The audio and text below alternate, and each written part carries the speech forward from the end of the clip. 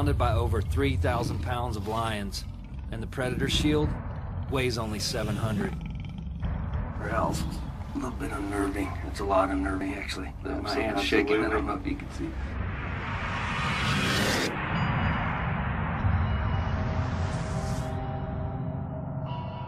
Any second, this group of aggressive males could attack us from all angles.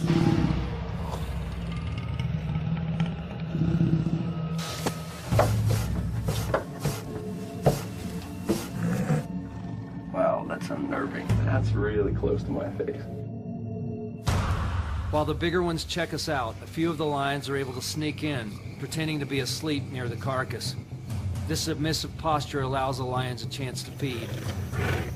Smaller lions who have not established themselves among the pride will be lucky to eat it all.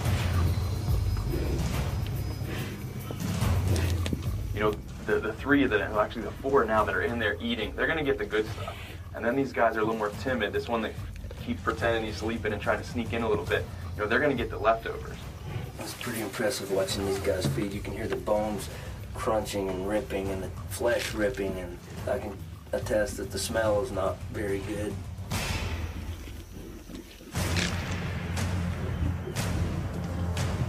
Even though these lions may look the same to us, in their eyes, they are vastly different in terms of dominance and superiority.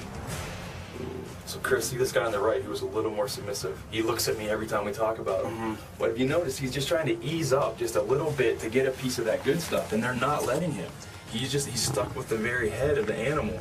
You know what, if that's what he's left with, there's not gonna be a lot of good meat. I mean, they'll crunch it up, they'll probably get into the brain somehow, eat the tongue and some of the face, but he's definitely not getting the good stuff. Lions are extremely aware of subtle changes in posture of each other. During a feed, they will use facial expressions, snarling, and growls, as well as swiping each other to establish hierarchy.